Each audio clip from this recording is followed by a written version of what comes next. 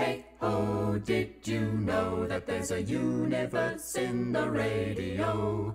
I'm gonna tell you what you want to know about the universe in the radio. If you look at the sky on a dark night, a night when you can get away from the glow of city lights, you will see a patch of sky so full of stars that the light blends together and looks milky. It's as if the heavens are shielded by a vast, faint cloud. You are looking at the Milky Way galaxy, our galaxy. For centuries, humans looked at the night sky and thought Earth was the center of a great sphere. All the stars and planets drifted across the surface of that sphere, across the dome of the Earth, as some people called it. The Milky Way traced a broad line across that dome. If you look closely at the sky, outside the line of the Milky Way, you can see a few fuzzy blobs. Today, we know that our Milky Way galaxy looks a lot like those fuzzy blobs, for telescopes have sharpened our vision. We call some of these blobs spiral galaxies because they have bright, curving arms that wrap around a central point. And we now know that our own galaxy is a spiral, at least when viewed from the top down. When we look at it from the side, it actually looks more like a fried egg, with most of its stars confined to a flat disk and a bulging yolk at the center. But how can we know what our galaxy looks like from the outside if we live in the midst of it? After all, our sun is but one star located on a remote edge of one of the spiral arms. And when we look at the sky, we see the rest of the galaxy from a remote, off-center position. How can we see the forest when we're in the midst of the trees? To uncover our position and place in the universe, astronomers have had to develop a new type of vision. In the last half-century, and mainly in the past 30 years, astronomers have discovered new ways to observe the sky. They have found that there is as much to be learned from what they cannot see with their eyes as there is in what they can see. They found the secrets of the galaxy hiding in the invisible light of the Milky Way. Ba-do-ba-do. Ba-ba-ba-ba. Ba-do-ba-do. Ba-ba-ba-ba. Ba-do-ba-do. Ba-ba-ba-ba. Ba-do-ba-do. Ba-ba-ba-ba. Hey ho, did you know that there's a universe in the radio? I'm gonna tell you what you want to know about the universe in the radio. Do do do ba do do do ba do ba do ba do ba do ba do ba do ba do ba do ba do ba do ba ba ba ba. Until the 16th century, most people believed that Earth was the center of the universe. Then, in 1543, Polish astronomer Nicholas Copernicus challenged this idea. After studying the motion of celestial objects, he asserted that the sun was at the center of the solar system, and hence the universe. The planets, including Earth, revolved around the sun, though the ideas of Copernicus were widely shunned at the time. In a sense, they were humanity's first steps off of the Earth. About 50 years later, Galileo Galilei used the newly invented telescope and added to the controversy. Turning his new spyglass toward the skies, he saw 4 bright objects, moons, orbiting Jupiter. It was spectacular visual proof that not everything in our universe revolved around the Earth. Over time, the development of ever larger telescopes led astronomers farther and farther from our earthly home. To the stars, ooh, I'm leaving today. First, people realized that the stars were much farther from Earth than any of the planets. Then, by the mid-1800s, the best telescopes could resolve some of the fuzzy blobs of light into crisp spiral structures. Astronomers also spied elliptical and irregular shapes. Some started to think that perhaps these fuzzy blobs were stellar systems, separate universes unto themselves. As the vast distances to these systems became known, some scientists began calling those separate universes galaxies, and counted our Milky Way as one of them. Our sun was at the center of the Milky Way galaxy, they thought. But then in the 1920s, astronomer Harlow Shapley found the real center of our galaxy. First, he determined the distances to many of the globular clusters in the Milky Way. He observed these dense concentrations of up to 1 million stars apiece outside the thick line of stars in the Milky Way. From the locations of the clusters and their distances from us, Shapley was able to draw a map of the globular clusters, seen here as a three-dimensional model. He determined that the globular clusters were not centered around the Sun. They were centered around a point thousands of light years from the Sun. Shapley reasoned that since a large mass would be required to keep the globular clusters orbiting around a central point, the center of the clusters must be the center of the galaxy. That is, just as gravity keeps moons circling planets and planets circling the Sun, it also keeps star clusters orbiting around the center of the Milky Way. Shapley had found the galaxy center, but the galaxy structure was still to be determined. Astronomers gathered telescopic and photographic observations to try to show that our galaxy had a spiral shape. But their attempts failed. Astronomy hit a brick wall, or rather, impenetrable, dark holes in the heavens. When viewed through telescopes, the galaxy and the universe had places where stars seemed to be missing. These dark holes were perplexing because they could be found in patches of the sky that were otherwise rich with stars. Eventually, scientists surmised that these holes were in fact clouds of dust and gas so thick that they completely blocked out the light from the stars behind them. Such dust obscures our view of most of the Milky Way galaxy.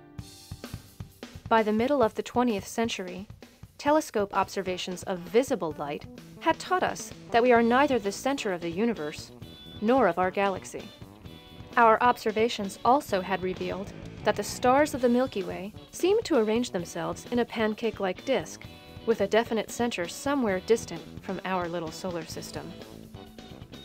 Most of all, we learned that there is more to the universe than meets the eye.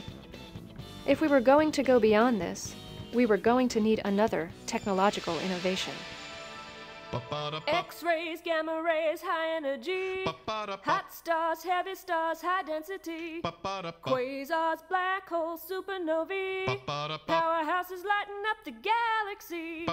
Flashing, bursting, pulsing objects we could see if we had X-ray eyes. If we had X-ray eyes.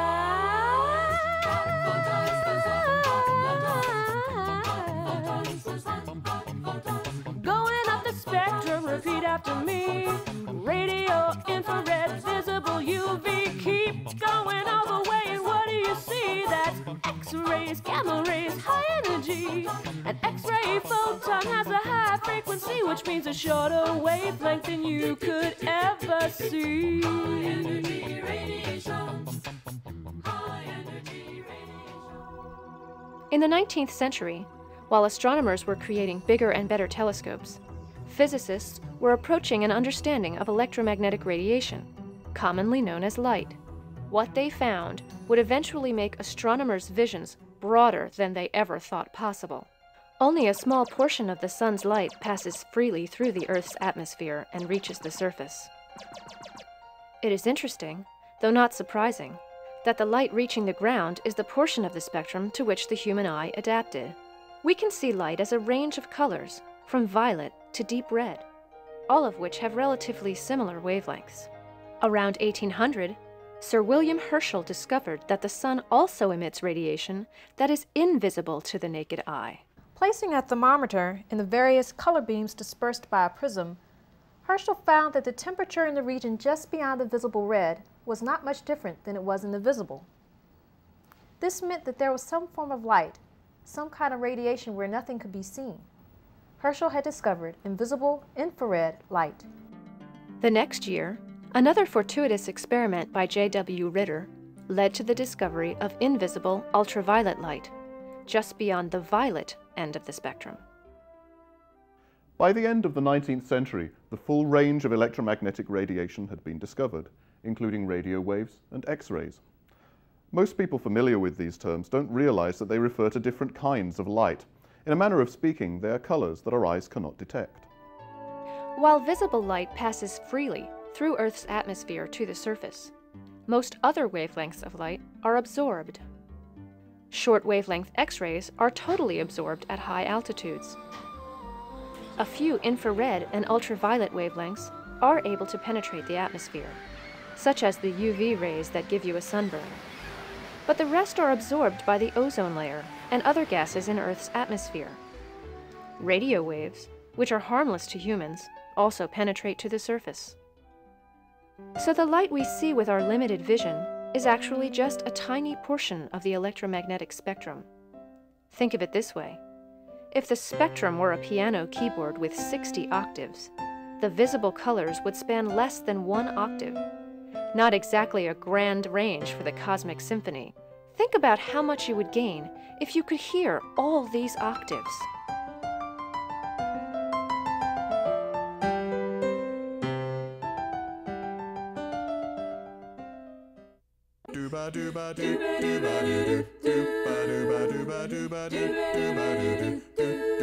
It was 1931 when Dr. Carl Jansky, he's the father of radio astronomy. He studied radio noise to find out what it could be, and saw that it was coming from our own galaxy.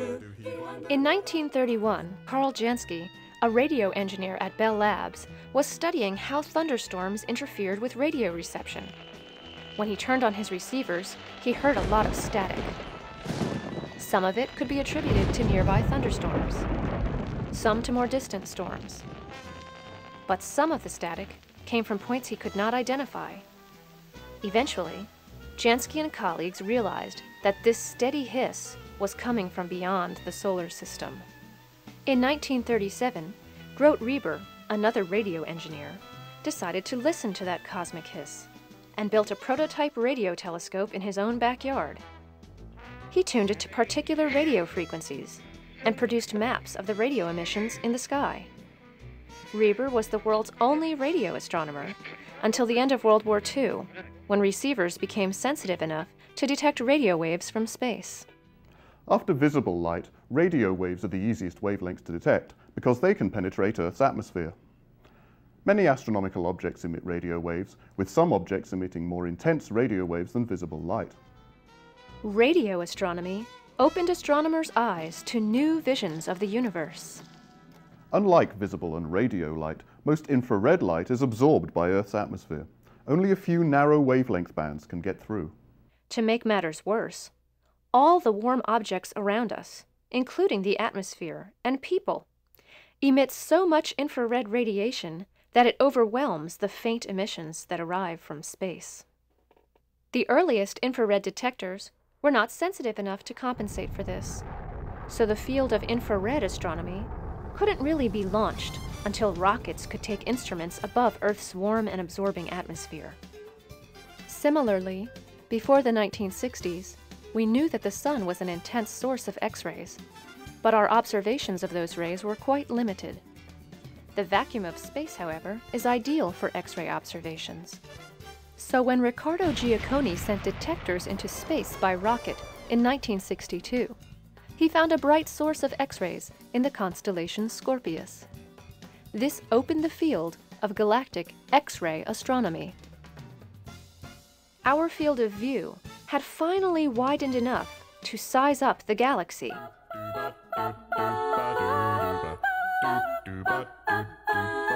There's a lot of cool gas in the Milky Way, neutral hydrogen atoms leading the way. When the proton and electron spin decay, it sends a really long radio wave away. Look again at the visible Milky Way. The Milky Band appears to wrap around the sky. Our panoramic view is from inside the pancake-like disk in a remote corner of the galaxy. Now, let's add images at other wavelengths. And we study these photons day after day to map the regions of the galaxy real far away. Our tour of the invisible Milky Way galaxy begins with radio observations. This is light with very long wavelengths, shown here in colors we can see. Stars, gas, and dust make up the Milky Way and other galaxies. But at radio wavelengths, we only see the gas. We are seeing concentrations of atomic hydrogen gas. These atoms radiate at a single characteristic wavelength. Astronomers have determined that atomic hydrogen is spread almost evenly throughout the galaxy. Because of its long wavelength, this light passes through the pervasive interstellar dust, enabling us to see the far reaches of the galaxy. The relative motions of gas clouds toward and away from our radio telescopes makes the wavelengths we measure shorter or longer. Because the sizes and directions of these motions form fairly simple patterns, we can tell that the Milky Way is rotating around the galactic center. The gas clouds move like horses on a merry-go-round. Once astronomers understood the galaxy's bulk rotation, they could then work backwards to infer an individual gas cloud's location from its motion. Combining all the available information with light from all regions of the galaxy, astronomers were able to estimate the galaxy's width and depth. The Milky Way is so vast that it takes light moving at 6 trillion miles per year, 100,000 years to cross it. Now we see a map of the radio emissions of carbon monoxide, a tracer of the much more elusive molecular hydrogen. The wavelengths of carbon monoxide are 100 times shorter than those of atomic hydrogen. As we can see, molecular hydrogen clouds are much more clumpy than atomic hydrogen clouds. They are also 100 to 1,000 times denser. We add a map of visible light alongside. This is a mosaic of photographs, with light primarily from stars within a few thousand light-years of the Sun. In regions where the visible map is dark, the molecular hydrogen map is bright. It was this comparison that allowed astronomers to deduce that gas clouds are laced with dust, and the dust blocks visible light. We now know why we cannot see much of the galaxy in visible light. But that is not so important, since we can see to the farthest reaches with the much longer wavelengths of atomic and molecular hydrogen. New stars, forming inside molecular clouds, heat up the gas and cause it to glow brightly at radio wavelengths. Massive molecular clouds flesh out the spokes of the galaxy's spiral. It's similar to the vision of a city that you get when you fly in an airplane at night. Streetlights are bunched along the major roads, so you can trace the layout of a city without necessarily seeing the roads or buildings. Molecular hydrogen clouds clump together along the major structures of our galaxy and make them bright. This allowed astronomers to determine that our Milky Way is a spiral galaxy.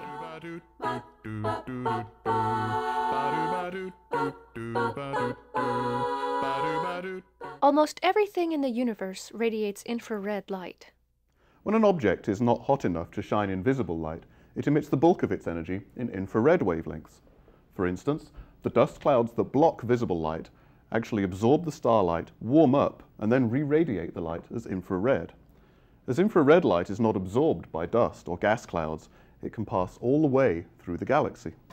Infrared observations are typically split into the near, or shorter wavelength, and far, or longer wavelength.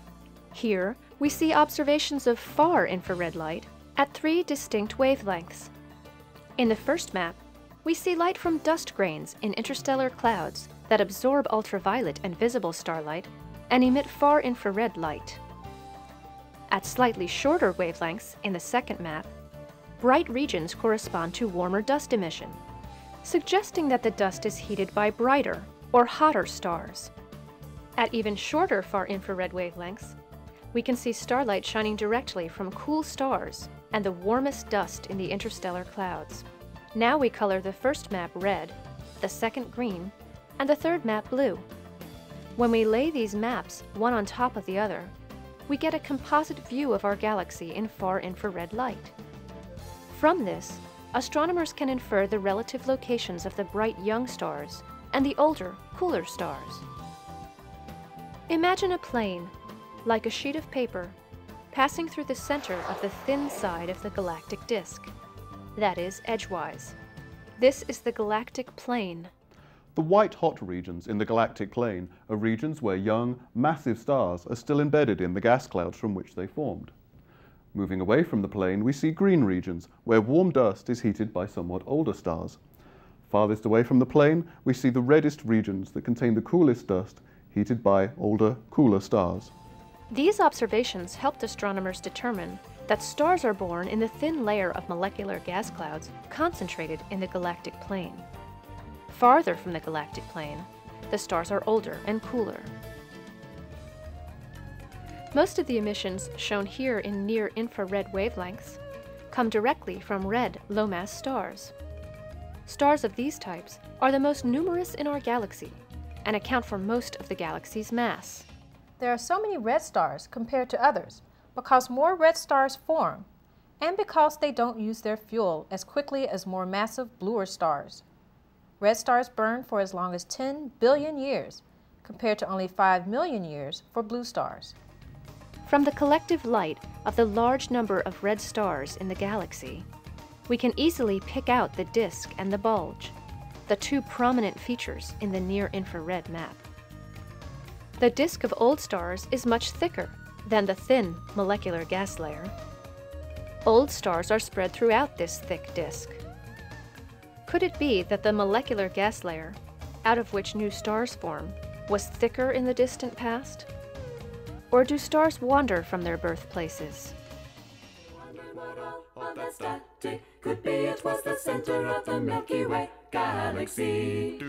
I'm gonna tell you what you want to know. I'm gonna tell you what you want to know. Those long waves penetrate Earth's atmosphere. Even if it's cloudy, it's radio clear. Observatory dishes place far and near. Let astronomers see how the waves interfere. By combining information from all of these maps, atomic and molecular hydrogen, visible and infrared, we can build a three-dimensional model of the Milky Way galaxy. Observations of the galaxy in visible light told us that the galaxy is flat like a pancake and 1,000 light-years thick. It took radio observations to show us that the galaxy is 100,000 light-years across. Visible observations helped us pinpoint the center of our galaxy, around which the stars, gas, and dust orbit. But it took near-infrared light to actually see the bulge of cool red stars at the center. Visible light showed us dark holes in the sky. Infrared observations showed us the dust, and radio observations helped astronomers infer that dust was blocking the visible light and causing the sky to look dark. Scientists, using only visible observations, tried in vain for years to show that our Milky Way galaxy had a spiral shape. It took molecular hydrogen observations to see this clearly and trace the spiral arms. With only visible observations from stars within a few thousand light-years, astronomers could only determine the relative locations of young and old stars in the solar neighborhood. Infrared light showed that the youngest stars are found in the thin layer of molecular gas in the galactic plane. Older stars are found farther away from this plane. Without the light invisible to our eyes, our Milky Way model was sketchy and incomplete. Now we have filled in the holes. Our observations at various wavelengths have shown us what the Milky Way looks like today. But what did our galaxy look like in the past? And what will our galaxy look like in the future? X-ray images like this one can give us some hints. When massive stars explode, they eject material enriched with heavy elements like carbon and oxygen. The remnants of those explosions, we call them supernovae, appear for a time as discrete, bright sources of X-rays. Our map shows them as white splotches. The largest of these are the oldest, having had time to expand and fade a bit. The brightest, tightest spots are the most recent. Supernovae contribute to the formation of other stars. In fact, much of the material that makes up the Sun and the planets in the solar system is a hand-me-down from exploded stars of earlier generations. In a sense, even people, are composed of second-hand atoms. When we view the distant universe with the Hubble Space Telescope, we see galaxies in many stages of development. Some are disordered, others are colliding. Still others are well-defined spirals. Does one of these galaxies resemble the Milky Way as it existed in the past? Does another represent the Milky Way's future? For now, all we can do is wonder and pursue an ever clearer vision of the visible and invisible universe. Ba-do-ba-do. Ba ba ba ba. Ba-do-ba-do. Ba ba ba ba. Ba-do-ba-do. Ba ba ba ba. Ba-do-ba-do. Ba ba ba ba ba. Hey ho, did you know that there's a universe in the radio? I'm gonna tell you what you want to know about the universe in the radio. Do do do ba do do do ba do ba do do do ba do do do do. Oh well, a radio photon has a low frequency corresponding to a deep voice like me. Foot-long wavelength, how can that be? It comes from processes having low energy. A radio photon has low frequency, cause it has a pretty low energy. Do ba do do ba do do ba do do ba do ba do. There's a lot of cool gas in the Milky Way, neutral hydrogen atoms leading the way. When the proton and electron spin decay, it sends a really long radio wave away. And we study these photons day after day to map the regions of the galaxy real far away. Ba ba ba ba. Ba do ba do do do do do. Ba do ba do do do ba do do. Ba do ba do do do ba do do. Well, the universe began with a big bang explosion, particles and energy in furious motion. Then everything expanded and the place cooled down to 3 degrees K that Penzias and Wilson found. Still some of those photons hanging around, and that's the microwave background that Kobe found. Ba do ba do do do ba do do do ba do ba do do do ba do do do ba do ba. That's our cosmic radio show of things about the universe we'd never know if someone hadn't built a dish and sat below to see the universe unfold in the radio. Hey ho, did you know that there's a universe in the radio? I'm gonna tell you what you want to know about the universe in the radio. Imagine the wonderful things that we know by observing the sky in the radio.